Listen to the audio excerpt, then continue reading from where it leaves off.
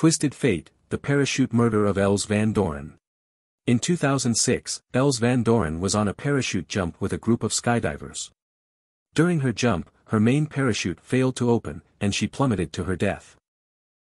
Initially, her death was thought to be a tragic accident, but an investigation revealed that her parachute had been tampered with, and it was no accident, someone had deliberately sabotaged her equipment. The investigation led authorities to fellow skydiver and friend of the victim, Els Clottemans. Clottemans was arrested in November 2006, and after a lengthy trial, she was eventually convicted of the murder of Van Doren. Prosecutors argued that Clottemans was jealous of the victim and wanted her out of the picture, as they were both romantically involved with the same man. On October 20, 2010, Clottemans was found guilty by the jury and was sentenced to 30 years imprisonment. She maintained her innocence throughout the trial, and she appealed the verdict. A full video can be found on my YouTube